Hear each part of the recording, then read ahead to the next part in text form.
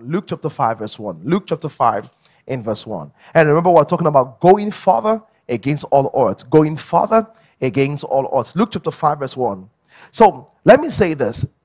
Faith does not exempt us from hard or challenging times. What true faith does is this. True faith is proven in difficult times. And when there are difficult times, true faith comes out stronger. See, you cannot trust faith that is not tested. Let me say that again. You cannot trust faith that is not tested. If you believe in the power of prayer until there's a need for prayer, your belief in the power of prayer is not tested, we can trust it. If you think your God is powerful and your God can do significant things, such things are not tested until the situation comes up where such things happen. So faith does not say God will exempt us from challenging times. Faith says that in challenging times we will come out stronger. The true test of faith is in difficult situations. So Luke chapter 5 verse 1, the Bible, let's read this story. So let me give the background of the story. So in this story, Jesus was going to speak to certain people, and for some reason this fisherman had a very bad day. It wasn't their fault. They had fished and they didn't catch anything. Imagine fishing all night and you caught nothing. Not that they caught small, they caught absolutely nothing. That is very discouraging, especially if you have fishing business deal. You have negotiated that after my fishing trip, this is going to happen, that's going to happen. All that will happen. The Bible says that, so they caught nothing. So Jesus Christ was trying to get their attention, say, can I use your boat to teach the word of God? And they said, go ahead and have a few days. And as they finished teaching, he said, well, thank you for letting me use your boat. Can I say thank you in kind? And I said, okay, you can say that. And you know what? The amazing that happened? When they said that, it says, let down your net for a catch. And they let down their nets and they caught multitude of fishes. And that led to the story of the conversion of one of the famous apostles called Peter. So what the first thing I want to say is let's just let's just back up a little and read it. The Bible says in Luke 5 verse 1, and it came to pass as people pressed upon him to hear the word of God, that he stood by the lake of Gennesaret, and two ships standing by the lake, but the fishermen were gone out of them, and they were washing their nets. The Bible says they were washing their nets. And the first thing I want to say is this. How come people can fish? Because, I'm talking about going further against all odds. In this story, Simon Peter, his brother, and his friends, they had a very terrible night. They had fished all night, and they caught nothing. It wasn't their fault.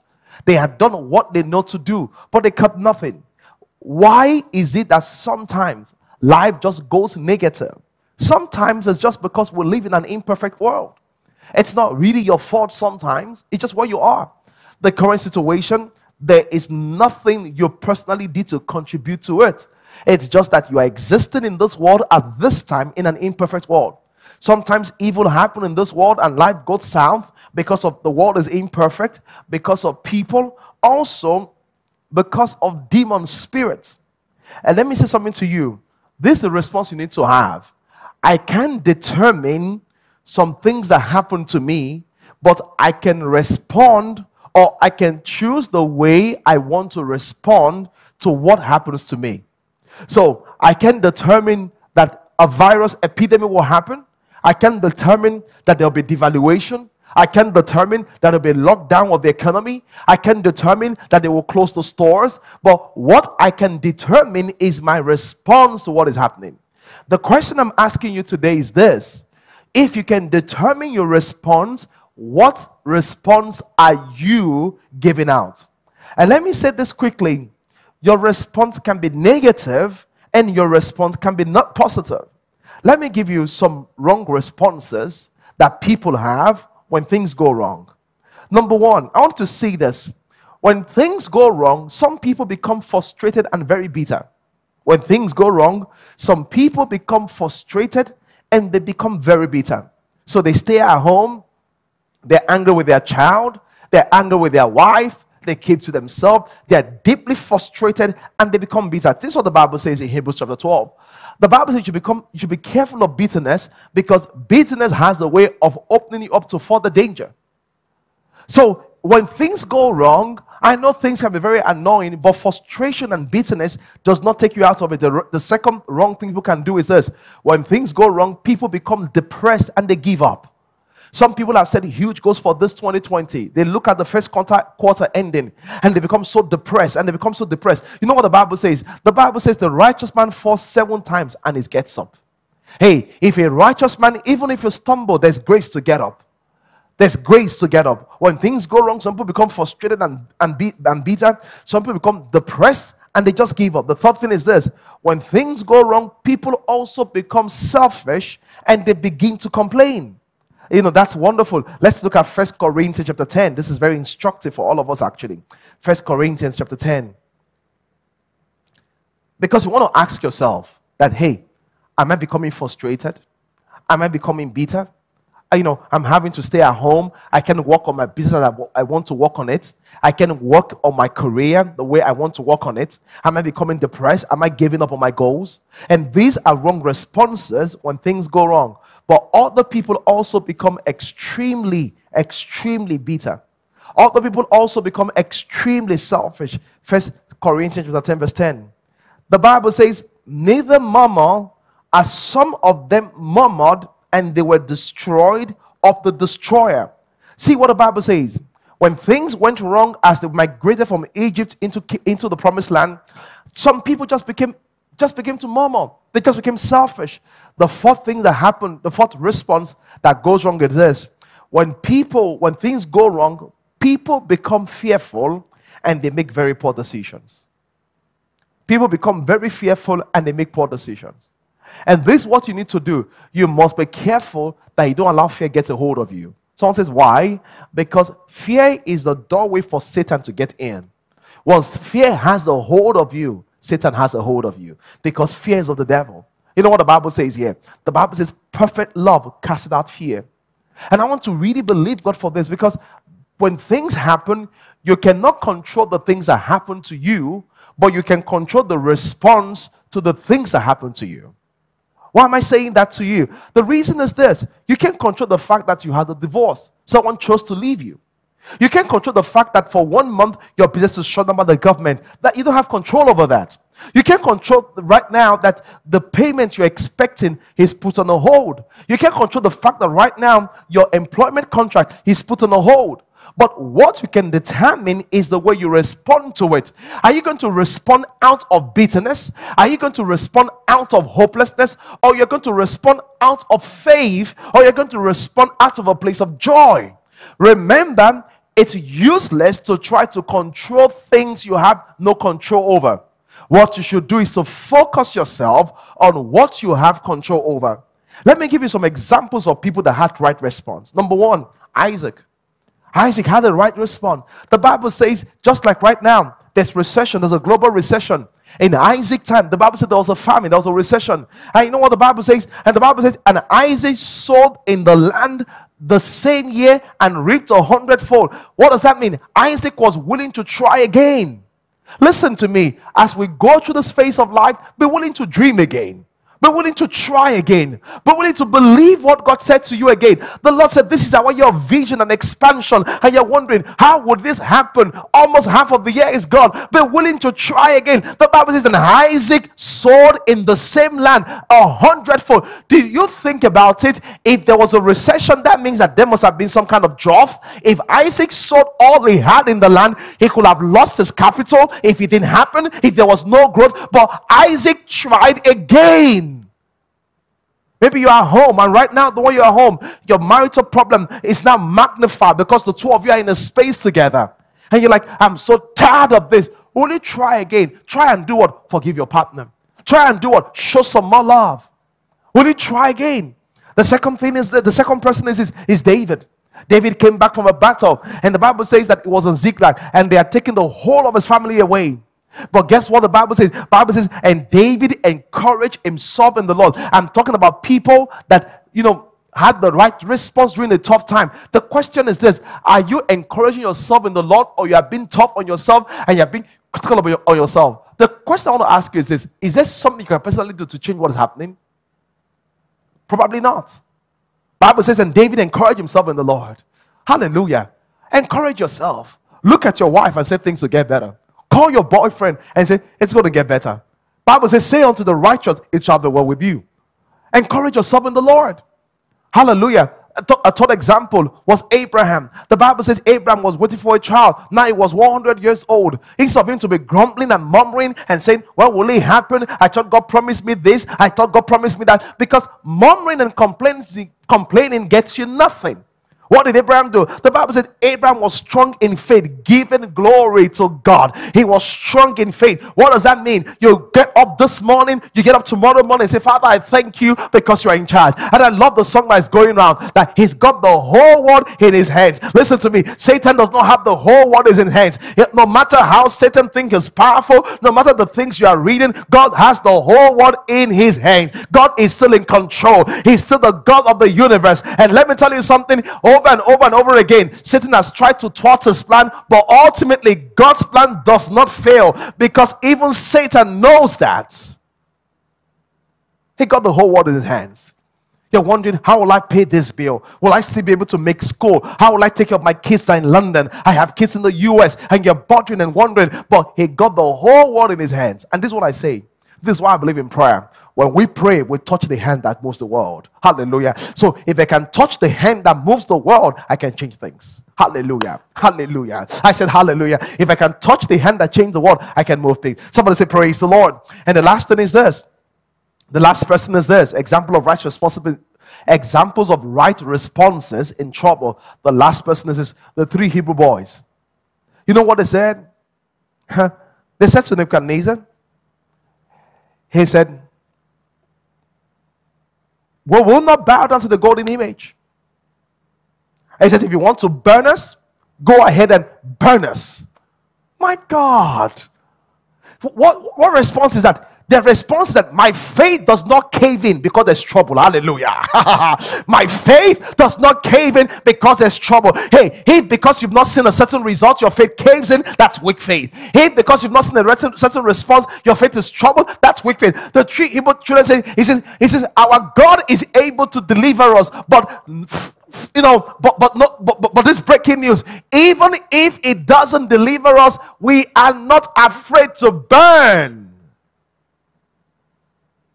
Look at the response. What response is that? No matter how it turns out for me, my faith in God is consistent. My faith in God is not based on things. My faith is not based on outcome. My trust is God is in his person. I trust him because I know him. I trust him because I love him. He's not based on outcome. He's not based on a job. He's not based on the money. He's not based on money. He's not based on the marriage. He's based on him. You know what I'm saying? So we're living in a culture where people's faith is based on things. And God says, no, put your faith in me. Don't put your faith in an outcome. So someone says, thank you so much. I'm so encouraged about this. Yeah, thank you. But how can I go further in crisis? I just showed you an example of people that went further in crisis. Isaac in that same land had a miracle. I believe that this can be your best year so far. I know that, this year has been challenging for some of you, but guess what? The biggest opportunity comes out of the biggest challenges. Hallelujah. The biggest opportunities come out of the biggest challenges. The biggest breakthrough are after the biggest downtimes. Hallelujah. The biggest opportunity come out of the biggest challenges. The biggest miracles is after the biggest tests. And guess what? The same way this year has been so challenging, so will your miracle. It will be so magnified. Say amen if you believe it. So someone says, okay, I believe it. What can I do? So let's learn from Luke chapter 5. So they had gone through a stressful moment. Peter had gone through a stressful moment. I could imagine as a fisherman. I don't know what he did, but for the whole night he fished and caught nothing. All of a sudden, what did he do? The first thing was this. So how do I become stronger and faster in crisis? The first thing is this. Refuse to be defined by difficult situation. What does that mean? Refuse to be defined by difficult situations or season. Don't change because things are difficult. I've seen people that go into a marriage and it's a difficult marriage, and this lovely lady or this lovely man, all of a sudden he changes because things became difficult. Listen, don't change because things become difficult. You keep giving life to situation. You know what I'm saying? So right now, some of you are listening to me and you've just gone through a lot this period. And it's almost changing you. Don't change. I love the way Mike Murdoch would say it. He says, never let a tragedy change your theology. Because when people go through a tough time, they become vulnerable and they begin to accept details, data that does not correlate with what they know. But because they are vulnerable, they are not able to process it the way they have to process it. How do I know that Peter did not change? This is how I know. Imagine having spent 8 hours fishing and caught nothing. All of a sudden, Jesus Christ comes in and says, can I use your boat? If you were the one, just imagine that the first day you go to the office, someone walks to you and says, can I get a loan from you? You'll be like, are you an idiot? But Peter did not allow his problem define him. Don't go around acting it out on your kids and taking it out on your employees. Let's believe. Don't let your problem define you. The second thing is this. This is how you're going to come out stronger. This is how you're going to come out stronger. Number 2. So the first one is this. I refuse. So this is what you have to do. I refuse to be defined by difficult seasons of my life. Why? Because I need to come and go. The second thing is this. I give my attention to Jesus and respond positively to him.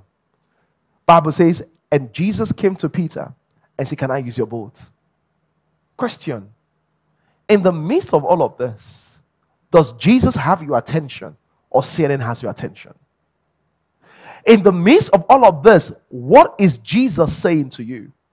In the midst of all of this, does Jesus have a word that is trying to release to you, but you are so distracted, you are not able to see? Peter, the secret of Peter, because what happened to Peter was this. He had gone through a season of darkness, a season of famine, but Peter had a miracle of acceleration. What does that mean? What should have taken maybe 4 or 5 nights to catch, everything shrinked up into one night. And that is what I'm believing God for you. That what you lost in March, what you lost in May, what you lost in February, what you lost in January, it's going to come as a bumper harvest. If you believe, say amen. Someone said, did that happen before? Read the story. The Bible says when Peter eventually caught the fish, what happened? The nets began to break. It was so big that he couldn't handle on his own. He had to call his friends to come and help him to handle it. But how did he do this? Number 1, he had the attention of Jesus. Are you so overwhelmed with the situation that you're not able to pray? Are you so overwhelmed with the situation that you're not able to get time in God's word? Listen to me. Whoever has your attention controls your life.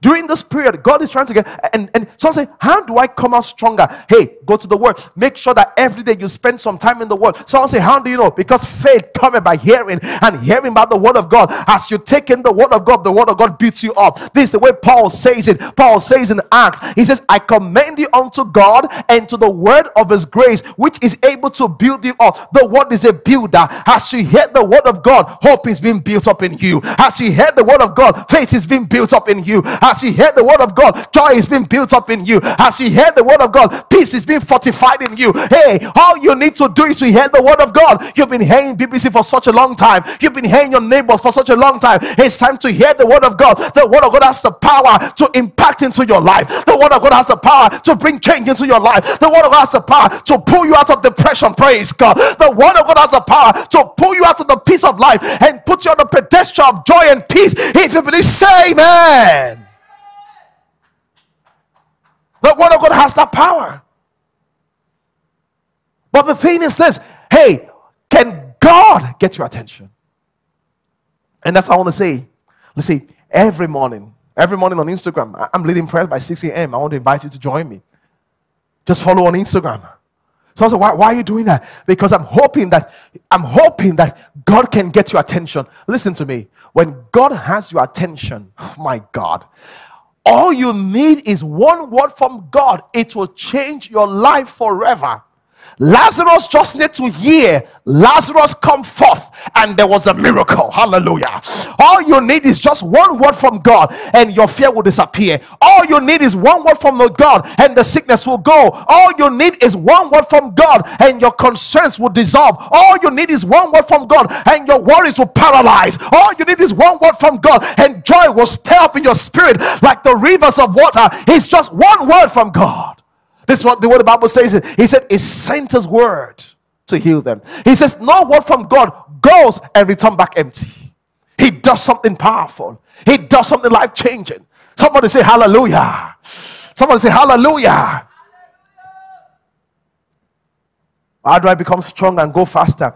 Number 2, I give my attention to Jesus.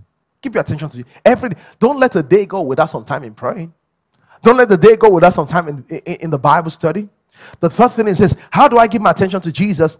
By offering what I have to Jesus. See, all Peter had was a failed fishing career. See, the thing is this. Maybe you are planning too much by yourself. You're saying, once this is over, I'm going to do this, I'm going to do that, I'm going to do this, I'm going to do that. This is how I'm going to save my marriage. This is what I'm going to do with my kids. This is what I'm going to do with my job. This is what I'm going to do with my health. And God is saying, hey, I can help you. Listen, I know you're very smart, but God can help you. Peter said, all I have is a boat. It's obvious I'm not a great fisherman because I got no fish. But Jesus, come and use my boat. See, God is not the person you can hide from. You can hide your marital problems from your friends and your pastor and your colleagues at work. Even your parents may not know. But God sees it.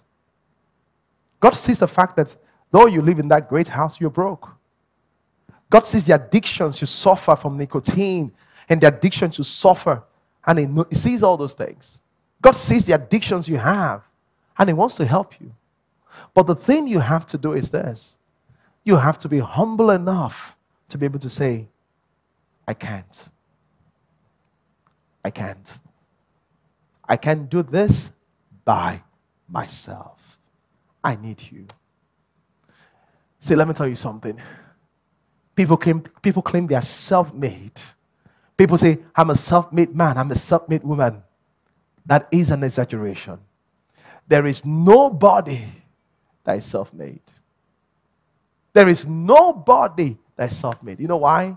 If you cannot buy the air you breathe, if you don't own the brain that you have, if you don't own the intelligence that you have, if you didn't plan your own life and think of your life as a concept, you're not self-made. And God is wanting you to just be humble and say, come and help me, Lord. Glory to God. Today I'm asking you, maybe you're here and it's a long time you watch a Christian program. It's the time you're connected with God. God is calling on you today. Come. Invite me into your life. Peter, and some of you, you're just ashamed because you've not lived at par. Some of you right now, you're afraid. You're like, is it the end of the world? You're just scared. Come to Jesus. Come to Jesus. He will make the difference. Somebody say hallelujah. The fourth thing, so how do you go stronger and faster in crisis is this. I offer what I have to Jesus. Is it marriage that is failing? I offer it to Jesus. Some ladies, your heart is so broken because of what people have done to you. I offer the broken heart to Jesus. Some of you are carrying pain of things that happened in the past. I offer my pain to Jesus.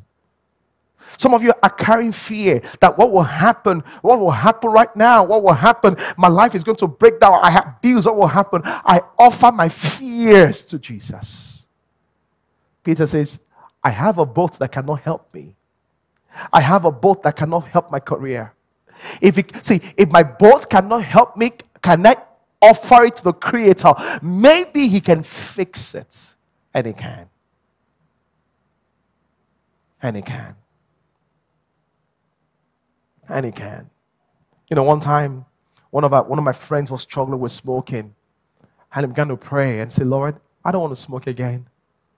And this is what happens when God wants to interfere in your life. And he told me this himself. He said, one morning I woke up to go and buy cigarettes at 7 a.m. And this is how when God begins to just interfere with your life. He said, when I bought the cigarette, I was heading home. He said, and a madman saw me just buying a cigarette. This is a stark madman, naked, and he was smoking. He looked at me and said, you are a madman. 7 a.m. in the morning, you are smoking. You are a madman. He said, all of a sudden, it just dawned on me that I'm really sick. How can I be smoking at 7 a.m.? He said, I dropped the stick, and that was the last day of it. God knows how to fix things like that. And let me say something to you. God can make masterpiece design of every pain or loss. Some of you feel as if this year is already a bad year, it's a write-off year, 2019 was way better. Don't conclude so soon, because you don't know what is going to happen after now. If you met Peter when he finished fishing, you'll have said it's a bad night. But God knows how to turn around bad night into great mornings. Hallelujah. That's what the Bible says. It says, weeping may endure for a night, but joy comes in the morning. If you had met Peter when he just finished fishing, hey, what did you catch? Nothing. My God, what a horrible night. But wait, 2 hours after, that same nothing turned into boats full of fishes. My God is powerful. Before you give up on 2020, before you give up on your dreams, before you give up on your marriage, before you give up on your business, before you give up on your country, before you give up on your life, before you give up, remember, God has the power to make master design pieces. Hell, not just ordinary design, masterpiece design out of losses, out of pain, out of shame. He did it with Samuel. He did it with Samson. He did it with Peter. He will do it also with you. Why? He's not a respecter of person. All you have to do is to trust him. I know marriages that were terrible and God turned around. I know people that were suicidal and depressed and God turned them around. I know people that were broken out and God changed their story.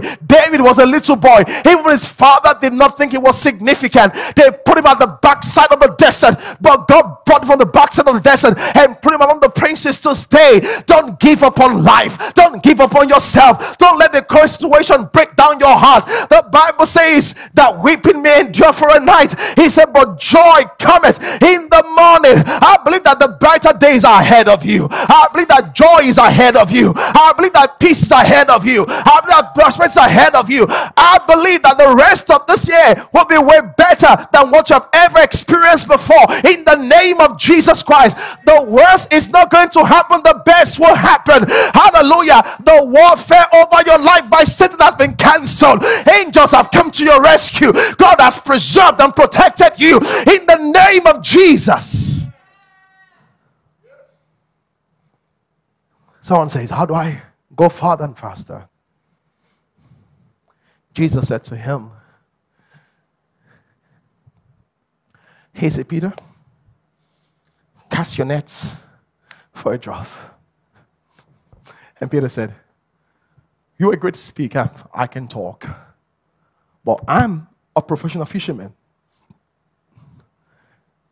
I've walked all night and caught nothing. Oh, I catch something right now. He said, but just because I respect you, I will let down my net for a catch. Why am I saying this to you? And as soon as he let down his net, there was a miracle. Sometimes your intelligence does not allow you to follow God. Because sometimes God says things that are not illogical. They are just too high for your intelligence to comprehend. Because he functions at a dimension that is way out of our frequency. Why am I saying this to you? If you want to see the hand of God and go forward faster, I will go forward faster by following what Jesus said. So the question is this. This season, have you heard God? I know you've heard your wife. I know you've read The Guardian. I know you've heard what the president had to say. I know you heard what international news has to say. But have you heard God? Because all that man has to say will fail. Only what God says will last forever. It says, once have I spoken and twice have I heard the voice, that the power belongs to the Lord. He says the word of God is quick and powerful, sharper than any two-edged sword. Hebrews 4:12. He said no word from God will come back to him empty. Have you heard God? And if you have heard God, listen, the Bible definition of wisdom is hearing God and doing what God says. 1 Corinthians chapter 2. That's the Bible definition of wisdom. How do I go forward faster? Jesus told Peter, he said, let down your nets. What is God telling you today to do? Different things. For some of you, is asking you to lend and help to somebody else. Some of you is asking to re-strategize. Some of you is asking to spend some time in prayer. Some of you is asking to just love again. Some of you is asking to believe again. Some of you, even in this season of recession, he's challenging you to just give again and support with your finances. The question is this: are you that smart that you cannot hear Jesus? Or are you that wise, you know when to lay down your own wisdom and says there's no one as wise as God and begin to follow him? Peter said, it doesn't make sense for me to be throwing out the net right now.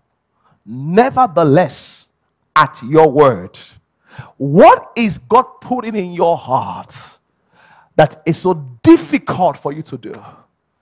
Nevertheless, at your word. Listen to me. It's not the hearers of the word that justify. It's the doers of the word that justify. Maybe it's time to just make peace with your husband. Maybe it's time to just release that person and believe God for the best. Someone say hallelujah. Someone says, what do I need to do to go further faster?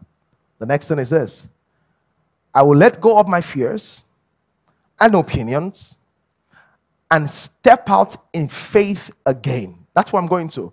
I'm going to let go of my fears, let go of my opinions, and step out in faith. I know what they're saying. I know what I'm thinking. But hey, I'm going to walk by the word of God. And that's what I want to invite you. See, send your details. Register for a Bible class at this season. Register for HSTC. Register for the membership class. Because during the season, you can build your spiritual might. You can build spiritual depth. Don't waste the season. You can build spiritual depth. God is calling you to spiritual depth. God is calling to a season of power, of prayer. God wants to disciple you in the season. But where does it start from? It starts from you saying that, Lord, my opinion, I lay down. My opinion, I lay down. And I want to lean on your opinion. And the last thing is this: what do you have to know to go further faster? As long as Jesus is in my boat, my future is bright and secure. Hallelujah. Did you hear that? As long as Jesus is in my marriage, my future is bright and secure. As long as Jesus is in my career, it's not going to terminate in 2020. As long as Jesus is in my business, it's not going to be over. The reason why is that Jesus gives life. Hallelujah. Everybody expect that business to die, but whatever is given to Jesus does not die. Psalm 121 says, he that watches over Israel neither sleep nor slumber. He said, the Lord is your keeper. Hallelujah. Once the Lord is in it, it will not die. Once the Lord is in it, it will not die. Psalm 23. Let me read this to you and I will close right now. Oh, glory to God. Psalm 23. This is good. Psalm 23. This is what Psalm 23 says. I could just read it from my heart. He says this. It says, though I walk through the valley of the shadow of death. Do you know what we're going through right now? It's a very difficult season. It seems as if we're going through the valley of the shadow of death. So you walk through the valley of the shadow of death. I don't know if it's your business I'm talking about, if it's your career I'm talking about, if it's your marriage I'm talking about. He said, though I walk through the valley of the shadow of death. He says, I will fear no evil. And he didn't say, he says, I will fear no evil because the things I'm seeing should make me fear. There are financial projection I'm seeing that should make me fear. There are things I'm seeing in my health that should make me fear. The doctor's report should make me fear. What the doctor said should make me afraid, because they say that my low sperm count is over. My sperm count is over. That my hormones can't have a child. I can have babies because of the eggs. They say because of what they said. IMF said we cannot make money. He said, though I walk through the valley of the shadow of death, I will fear no evil. Based on what NCDC is saying, based on what WHO is saying, it seems to be over for everyone. He said, though I walk through the valley of the shadow of the death, I said, I will not fear evil. I should fear but the things I hear. I should fear but the things things I see. I should fear by the things I touch. But the reason I do not fear is this. He says, this is the reason I don't fear. He said, because thou art with me. He said, I run. If you have a Bible, grab your Bible, hold it close to your chest. He said, thou art with me. He said, I run, and they staff, they comfort me. It doesn't matter who is against you. If the one that owns the universe, the God of gods and the King of kings, the Lord of lords is with you, it doesn't matter, because you'll come out successful on the other side. All you want to know is that he's here with you. Hallelujah. Can I pray with you today? Hallelujah. Let's pray. If you're not born again, let's start from there. Say this prayer with me. Say, Lord Jesus, I heard the message. It was just for me. I believe that Jesus died for me. He was raised from the dead for my justification. I've been far. But today, I confess and receive him as Lord. In Jesus' name. If you're feeling fearful, you feel depressed and suicidal, stretch forth your hands towards me. I want to command the fear to go away. I rebuke the fear in the name of Jesus Christ. I rebuke the suicidal thought in the name of Jesus Christ. I pray for you, it will not turn out worse, it will turn out better. That the thought of hope will stir up your heart in Jesus' mighty name. I pray for people that are going through a tough time right now because of lack of finances, that you will have a miracle by the power of the Holy Spirit in the name of Jesus Christ. Thank you, Heavenly Father. In Jesus' mighty name, amen.